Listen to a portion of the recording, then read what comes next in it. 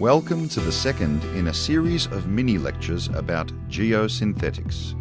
We aim to assist students in civil engineering and geotechnical engineers in understanding more about geosynthetics, which have emerged as a common solution in civil engineering products over the past 50 years. With a basic understanding of geosynthetics, engineers are better placed to understand the applications, functions, design considerations, and the various geosynthetic product categories. This program was funded by the International Fibre Centre and developed by the Monash Geomechanics Group at Monash University in conjunction with the Technical Textiles and Non-Wovens Association. The program consists of 7 mini-lectures, moving from an introductory discussion through an intermediate stage, where we examine common civil engineering structures before focusing on some common functions and applications. This topic is the intermediate discussion and has been developed for third-year undergraduate civil engineers. In this unit, we look at typical engineering structures and explore how geosynthetics are used to address common design problems. As a practicing civil engineer, there are a number of common structures that you will come across during your career. Today we look at these structures and where geosynthetics are used to enhance the design or construction process. The 6 structures we will look at are road formation and pavement, embankments, waste containment, retaining walls, drainage channels, beach protection. Previously we introduced 4 common categories of civil engineering works. Engineering construction, including roads, railways, tunnels, bridges, port facilities, etc. Mining, including tailings dams, water, wastewater infrastructure, mine rehabilitation, transport infrastructure, dump walls, rockfall control. Environmental, including landfill, waste containment, erosion control, coastal protection, landscaping. Building, including basement waterproofing, water harvesting, site drainage, retaining walls, landscape integration. Many engineering structures can be found across these 4 application areas. In our discussion of geosynthetics, we will choose just a few of the most common structure types to explore in detail. To help guide us through the discussion today, we will be using this schematic. It shows the 6 common structures and how geosynthetics are used in each. The first structure we look at is the road formation and pavement. We drive on roads every day, but few people understand the engineering required for modern road construction. This image shows geosynthetics being used for separation, reinforcement, and drainage functions. A typical road formation structure will have various components where geosynthetics can play an important role. Here is a typical cross-section of a road.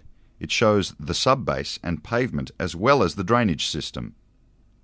Highways are designed to achieve 100 years working. All the components of the road formation must contribute and interact to achieve this goal. The first step in road creation is excavation. A geosynthetic layer is then used to separate existing in situ material and the imported road base. The geosynthetic material most often used for this purpose is a geotextile. A non-woven geotextile is generally rolled out at the bottom of a road excavation. Here we see aggregate being placed on top of a non-woven geotextile, which is lining the road excavation. The aggregate provides stability as well as drainage. Highways with multiple lanes are very wide structures. Sometimes adjacent rolls of geotextiles must be used. If so, it is important that they overlap. road authorities generally specify the required overlap. The grade of geotextile chosen will generally be directed by road authority specifications. For example, a multi-lane highway with heavy vehicle loads on soft soils will require a different grade of geotextile to a single-lane secondary road on firm soil.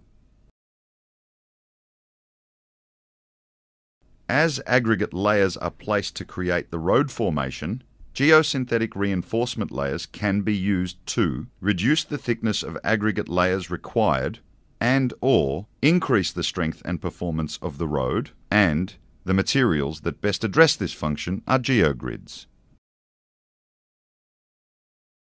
Geogrids provide a stronger and more stable structure by interlocking with the aggregate material. Like geotextiles, this product is also supplied in rolls. Here we see aggregate being placed on top of a geogrid in a highway.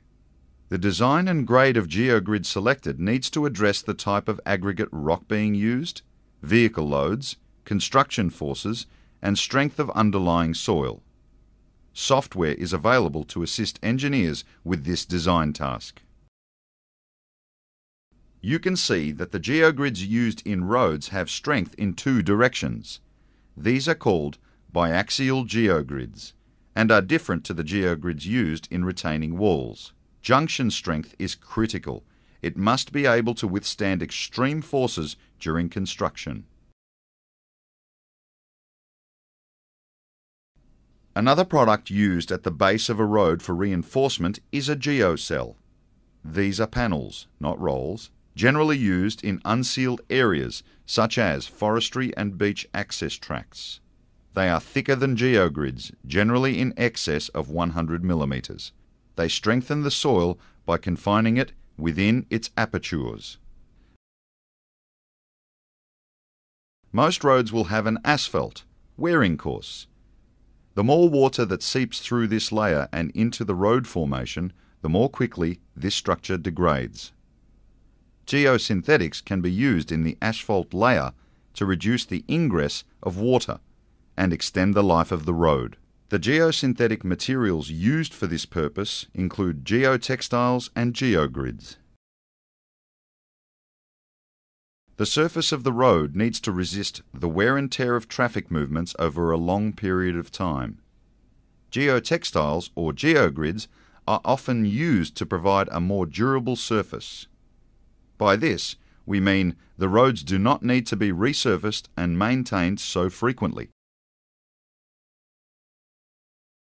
Here we see a geotextile being used as a paving fabric in an asphalt road.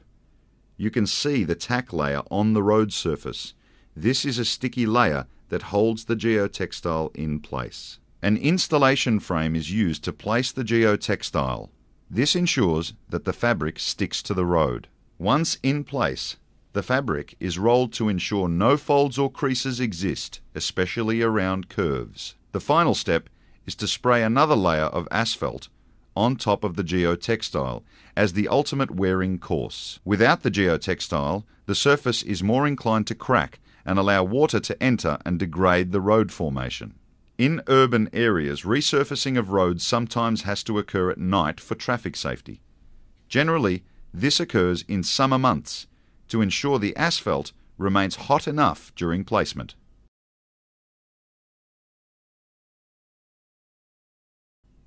Drainage is a critical part of road design. Typically, an engineer must consider drainage of the subsurface and the roadside. Subsurface drainage keeps groundwater away from the road formation by directing it to the roadside drainage system. Rainfall on the road surface simply runs off and into the roadside drain.